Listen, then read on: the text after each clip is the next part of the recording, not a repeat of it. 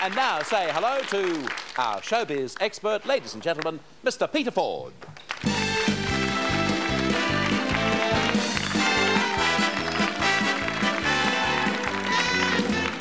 A very big day for you yesterday, I'm told. Yes, with Dame Joan Sutherland. What a great star she's been for so many years now. And now she's talking about retirement, which is very sad because her voice is in fine form. And in fact, I asked her about that yesterday.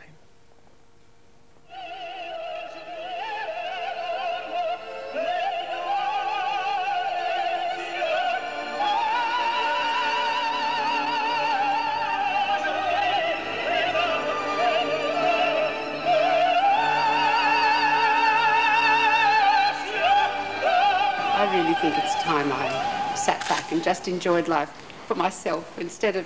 It's a terrible responsibility, you know. I mean, I get a great big build-up. Look at you all here. And I'm supposed to deliver the goods on Saturday, no matter what my age is or how I feel. I think I've had a wonderful career and a very long one, and I think it's time that I just sat back and let others get on with it. How will you fill your days? Oh, I find plenty to do. My goodness me. The days are too short as it is now, and I'll find plenty to do, don't you worry.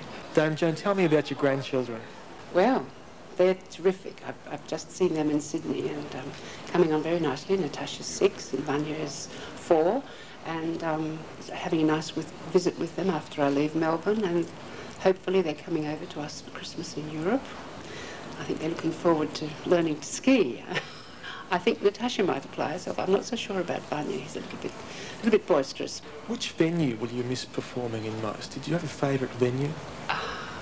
Well, of course, Covent Garden was where I began, and I loved that theatre. I think the Fenice, I think I preferred all the older theatres. Some of the modern ones have splendid acoustics, some of the latter day ones. I don't know. I think probably Covent Garden. Dame Joan, do you think it's true that any performer is only as good as their last performance? No, I don't think about success being important, frankly. I think you sing with, or you perform with whatever ability you have on any given occasion, and sometimes everything gels and goes well, goes better than you expect, and other times, no matter what you do, it doesn't seem to have quite the same charisma or the same force about it. I think performances are different every night, but I don't think that you always have that much control over how they go. And when the performance is really fantastic, when you say, well, it wasn't too bad tonight, but there's next Tuesday or whenever it happens to be.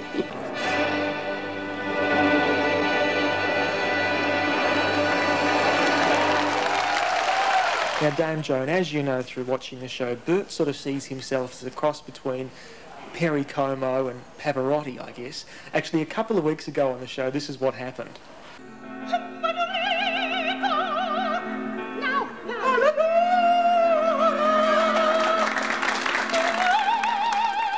Well, as you can see, he has a secret ambition to be an opera singer. What would your message be to him? Well, Bert, I've heard about your ambition to sing with me. All I can say is you'd better hurry. Ah, dear me.